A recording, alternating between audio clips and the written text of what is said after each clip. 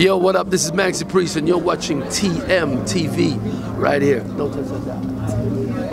Alright, what's up everybody? Welcome to TMTV. We're live here at Reggae Sumfest 2018. I'm live here with family member of TMTV, Maxi Priest. How you doing tonight? That was really cool, like, you know, yes to you. So Maxi, how do you think your performance went tonight? Oh, honestly, I feel really good. I feel overwhelmed, almost speechless. You know, it touches so much when your own people give you such a feedback. You know, it feels like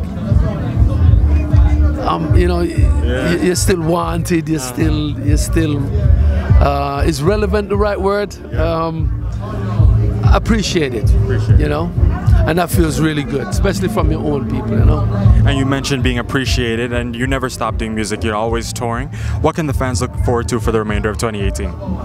Oh my gosh, I have so many albums in the works. We have an African album, Afrobeat album coming out, gospel album. We have an album with VP coming out.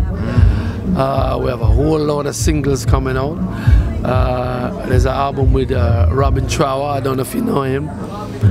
So, you know, we're doing our thing and giving God praises for life, I guess, and being able to continue the blessings and the special blessings to be able to do something that I love.